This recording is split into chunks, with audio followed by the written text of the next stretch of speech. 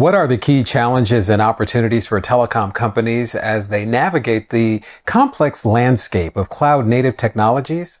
Greg Dalle, Director of Product Management for Service Providers at F5, is here to share his insights on the cloud-native telco ecosystem and its hurdles. Greg, thank you for being with us today.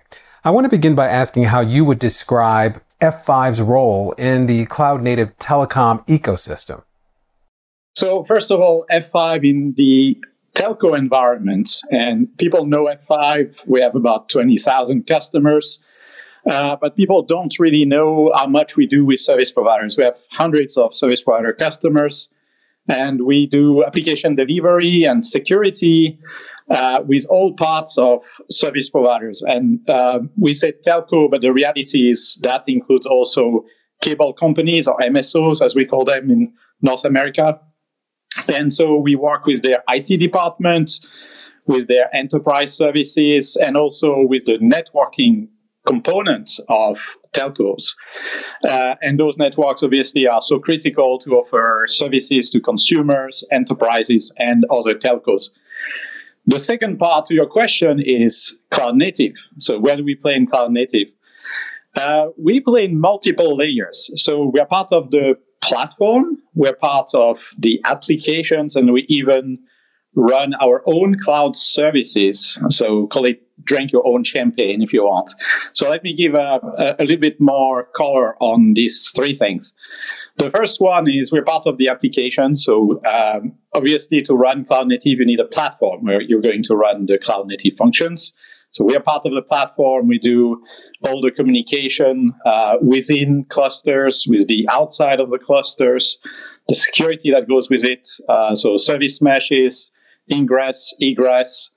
And in that case, we work with the platform departments at the service providers.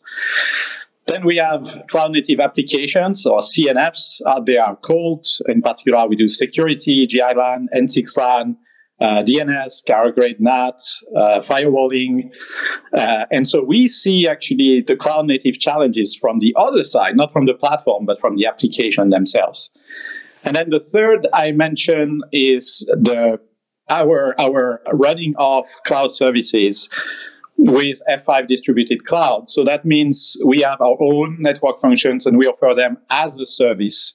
And we operate the cloud service ourselves. So we basically have for example, SREs, since we're talking about skills for cloud native in F5. And so we understand all the challenges of running and operating a cloud service. So those are the different areas. But if you look at where F5 plays with service providers and where we are in different parts of the stack, this gives F5 a really unique position in these new cloud native stacks.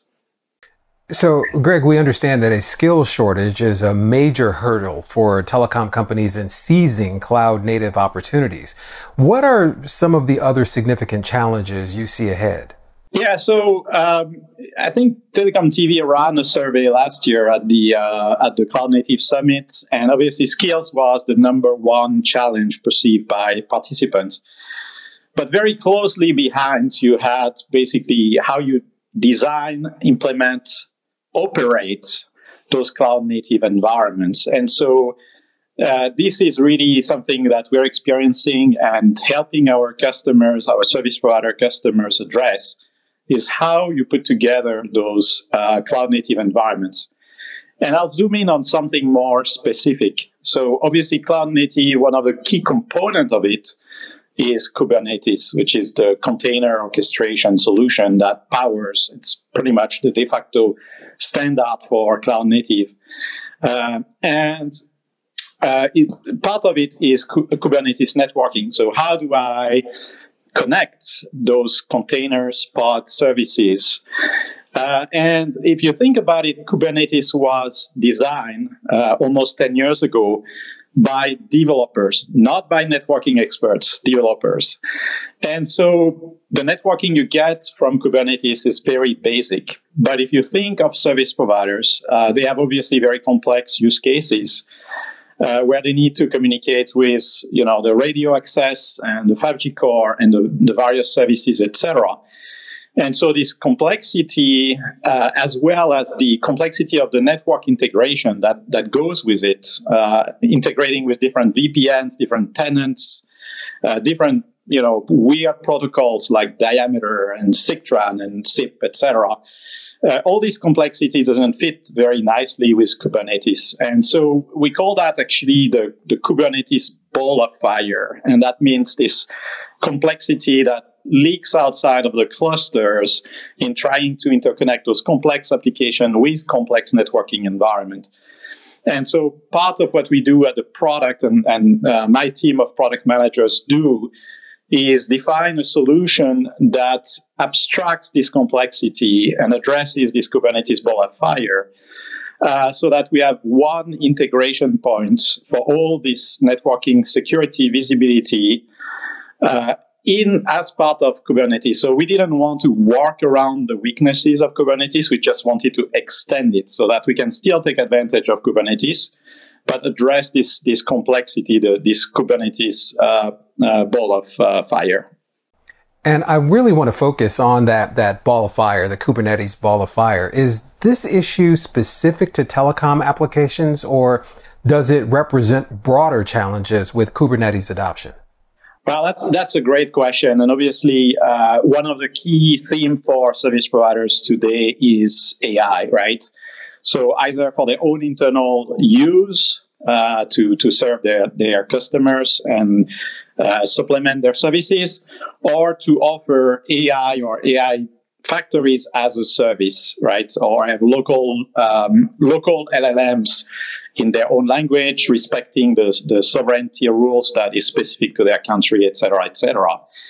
And so if you think about it, AI applications, they're all cloud native. So they're all going to have to integrate with Kubernetes. Like 5G applications, they are complex applications with multitude of pods and complex data management. Like 5G applications, they have to integrate in sophisticated environments. Those AI factories will have different tenants, different operational groups in the service provider, different networks. And also, they will need very, very strong performances, right? Like in 5G CNFs, I have to run at very high throughput with a very, very large number of sessions and subscribers. Same thing happened with AI, even at a higher scale. And so, if you see all the challenges that we've experienced with running 5G on cloud in a cloud-native way, those same challenges, integrating those complex AI applications with the platform and with Kubernetes, those are exactly the same challenges. So I like to say that the 5G applications are more race cars. They are not your everyday car.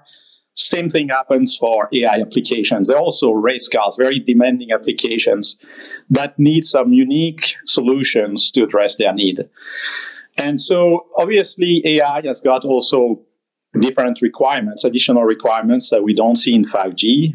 In particular, the AI infrastructure, the hardware that powers those factories is unique, right? If you think of the GPUs and other hardware components that are there, it's very critical that whatever software solutions that we built to address cloud native can be optimized and perform at the maximum speed by leveraging the hardware that's specific for AI. So that's not going to be something we discuss at the summit this year, but I expect for the next summit, it's going to be all over the place. Challenges and opportunities ahead indeed. Greg, thank you very much for your insights today. Thank you.